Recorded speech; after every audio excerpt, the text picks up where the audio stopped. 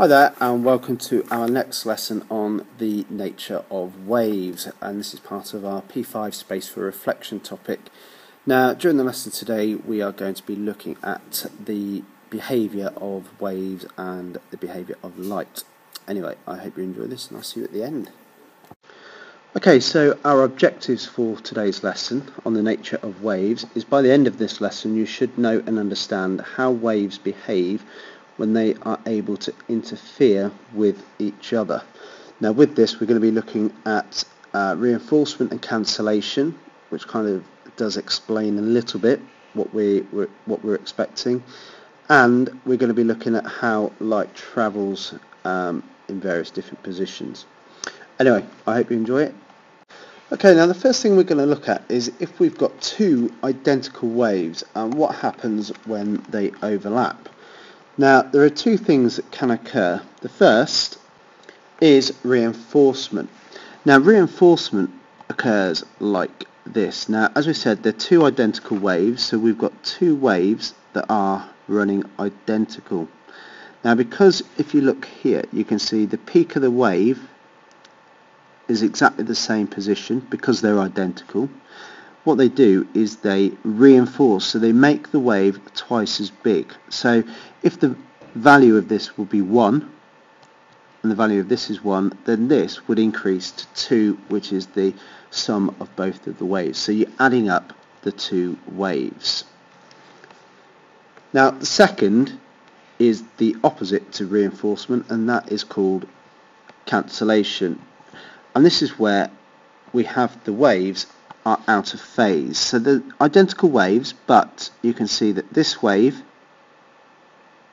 the trough is underlined with the peak, and here the peak is underlined with the trough. So again, if this was -1 and this was +1, it would add up to 0. So you subtract the two waves from each other.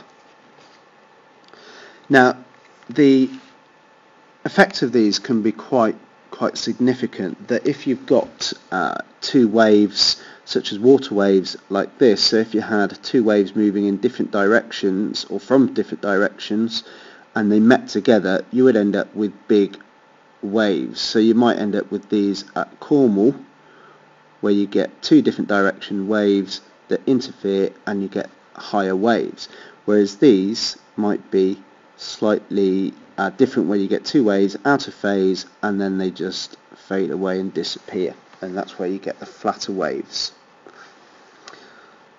Now if we refer into sound and light waves with this, with the sound waves, if you had reinforcement you would end up with a loud noise, whereas if you had cancellation you would end up with quiet noise. And you might sometimes, if you go to pop concerts, rock concerts, anything like that, you might find that when you walk past the speakers, if you walk across or past the stage, you might have areas where it's very loud, and then you might have areas where it is very quiet. So with light waves, reinforcement, you will end up with a bright light, and with cancellation you will end up with darkness. So you end up with having light and dark patches of light.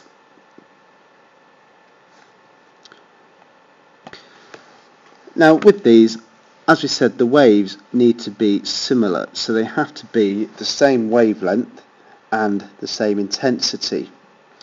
Now this sort of interference is not what we use for radio waves, so it's not radio interference.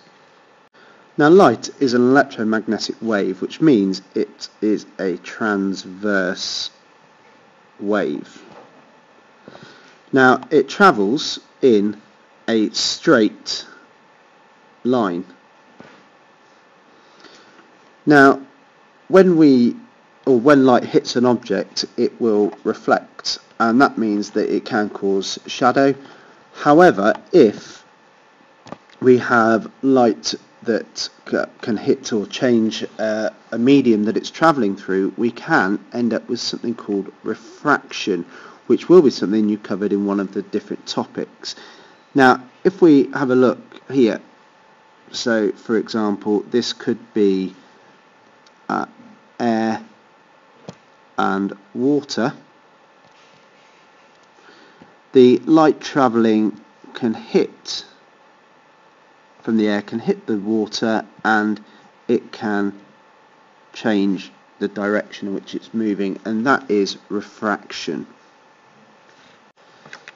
Now single and double slits means that we can have a gap that light can actually travel through.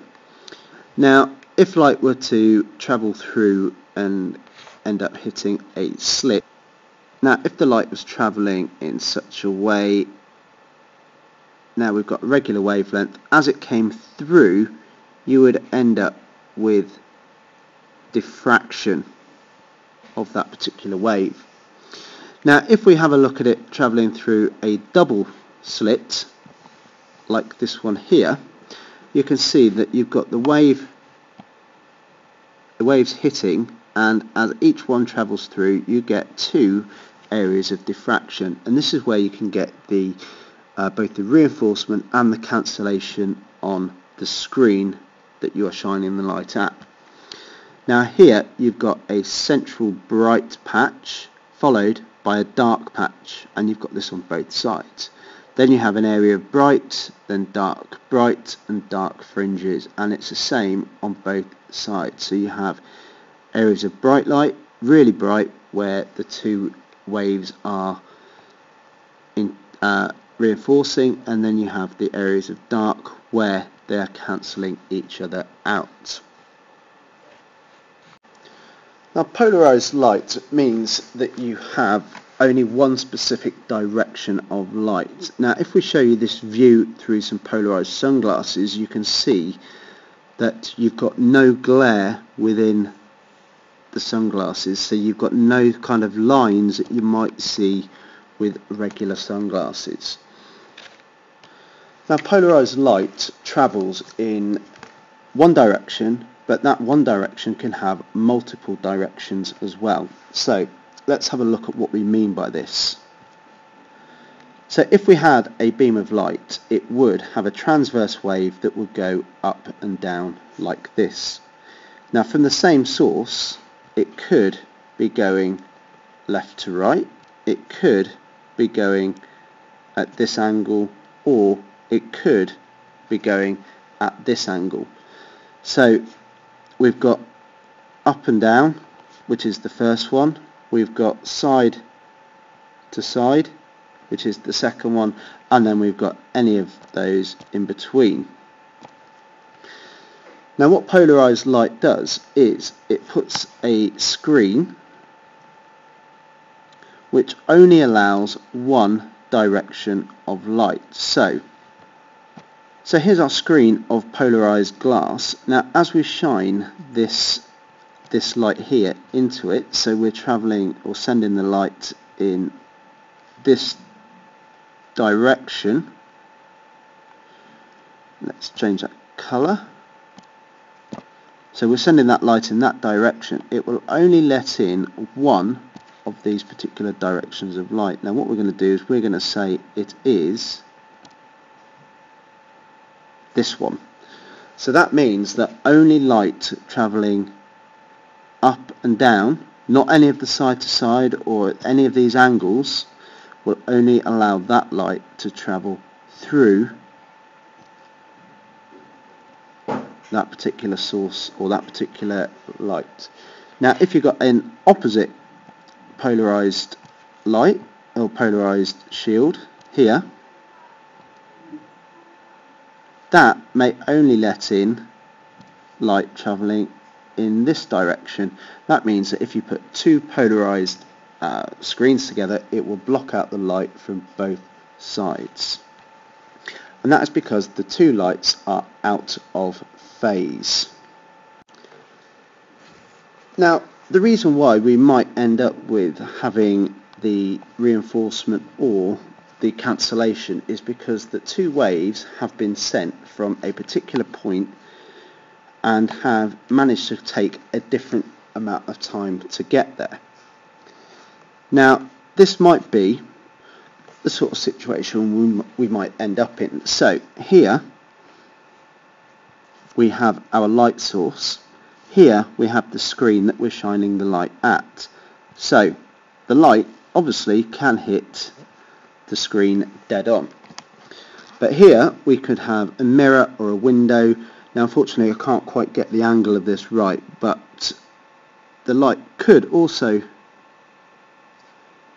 shine in this direction and it could hit that same point.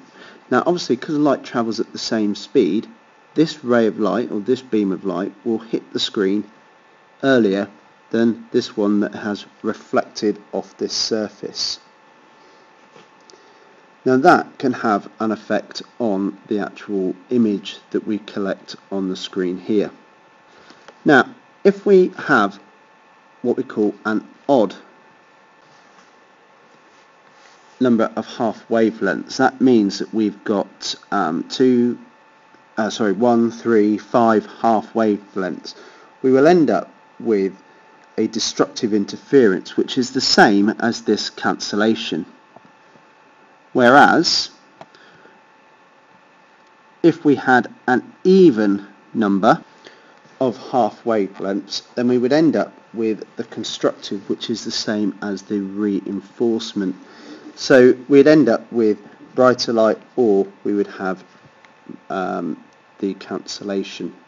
Okay, so to summarise what we have looked at today, we have looked at the reinforcement and cancellation of waves, and we've looked at how that can influence the wave that's actually produced.